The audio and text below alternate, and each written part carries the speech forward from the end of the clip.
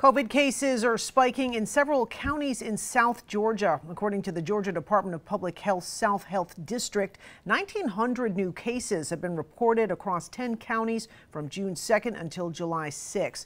Kristen Patton, Public Information Officer, says COVID operates in surges and mostly happens around the holidays.